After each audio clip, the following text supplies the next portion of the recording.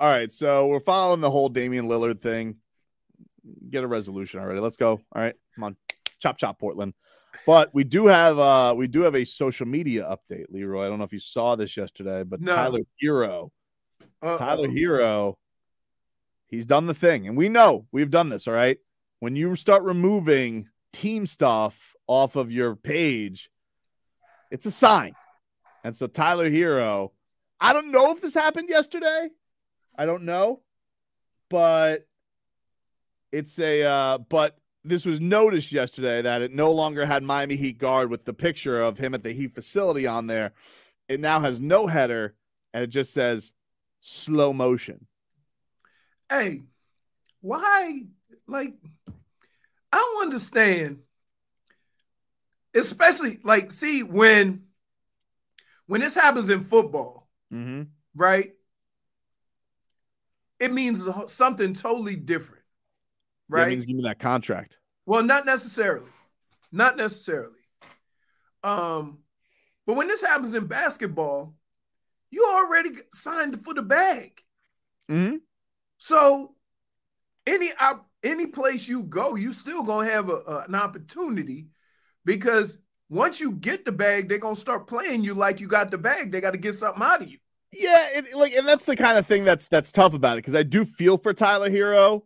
No, you don't. I do. You offered him up first. Wait a minute. Hold on. Let's backtrack here.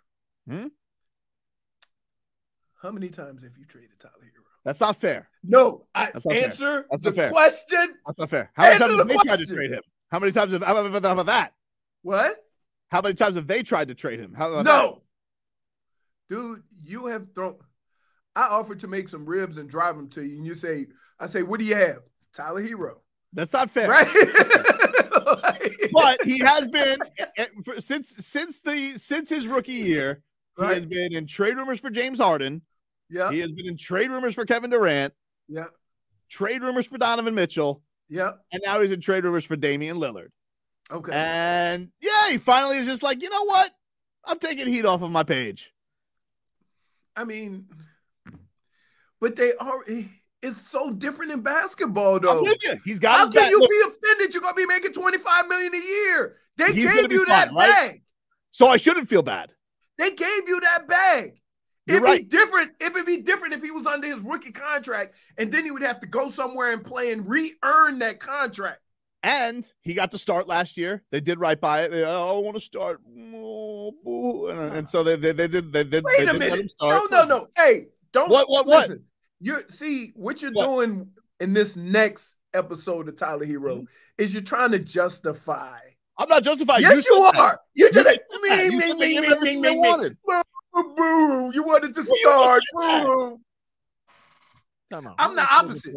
I'm like, once a team give you the bag, that means they paying you like you are an elite player or a top. Then how they use you is on them. Look, it's not. If you got the bag, do you want to live in Portland? Or do you want to live in Miami? I'm sure you'd rather live in Miami. Hey, no, listen. I get it. I understand Miami is a premier destination. You can live your days, the end of your days in Miami. And it's just a bonus that you get to also work there. I get that. But in a sport or in all sports where being traded is part of the makeup of that sport, the most important thing is getting the bag. I think my question. He got it. Well, here's my question though. Like, let's just say that he come back in the off season. No, everybody else does. Yeah, but here's the thing.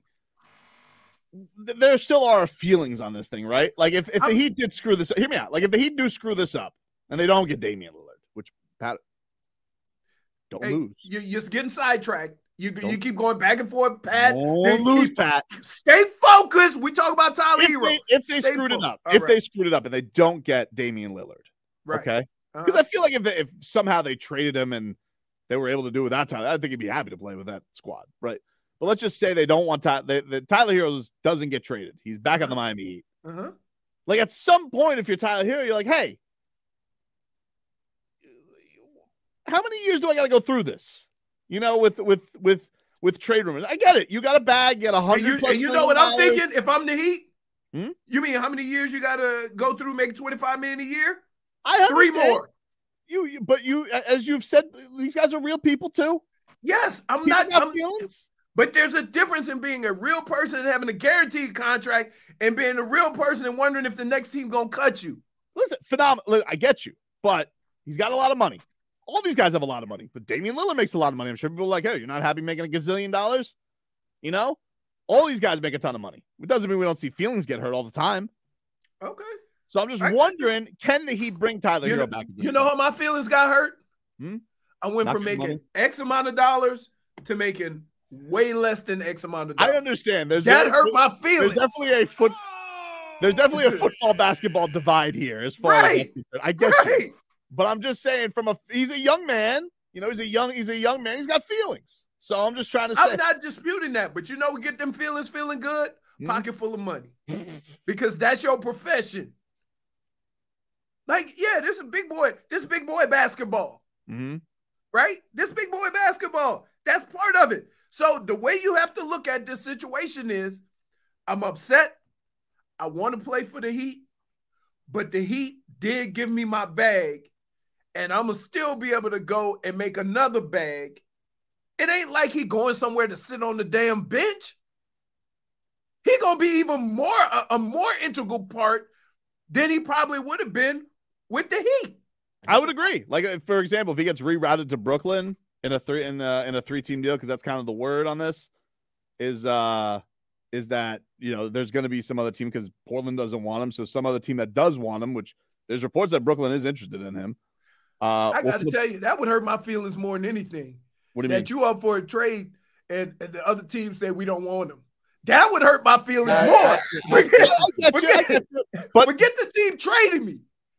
I would be more disrespected by the team they tried to trade, saying we don't want him. Yeah, but some team wants to get involved and get in on there for you. So in a way, that's almost like an extra compliment that they want to get on the works to get. You know what helps? You know what helps Tyler getting this trade done? Brunson. What? Because remember, Brunson won the Sixth Man of the Year. Wait, didn't Brunson win Sixth Man of the Year? No. I'm thinking Brogdon. Brogdon won Sixth Man of the Year. Which, by the way, I love the Celtics fan who's coming out and being like, well, why can't we send her a trade around Brogdon? And like, he already got rejected as damaged goods for a trade. You had to trade Marcus Smart for who the hell is it? For Kristaps Porzingis, because Brogdon's body doesn't work. Medical red flag. But I'm just saying that this has a very similar feel, in that he ended up going somewhere and being really productive. And a lot of teams will say, well, what can Tyler Herro be? Then you have, you know, kind of an idea looking at what Brogdon was when he went to Boston. I mean, yeah, but Tyler Herro already did what Brogdon did last year at 22 years old and did it better. His numbers again makes it more appealing. That's my point. The thing with Tyler that I feel like would be appealing is, dude's 23 years old. You haven't even really scratched the surface yet on what he may be. That's beautiful. Right. Portland doesn't need him. No, Portland may not need him, but another team may. Like if Brooklyn's in on it, they throw another asset Portland's way and they get Tyler Herro. But that's my question. Why would Brooklyn, who's also being involved? They're not, though, dude. Like, they're not. Like, that's the thing. Everybody keeps saying, like, the reports are he wants to go to Miami. There's no other team he wants to go to. These lists, these things that are thrown out there, everybody is all just saying things hypothetically, because it's like, well, the Heat don't have the best deal. Okay, maybe they don't. Neither did Phoenix, and they got Kevin Durant. Here's the problem. Brooklyn won it, though. We talking about Tyler Herro's feelings. We talking about Dame Dollar. We talking about Brooklyn's feelings and why would they do this. The guy who's all up in his feelings is Cronin. Because some of the things that he said, and now what he's saying with Dame, he's trying to save face.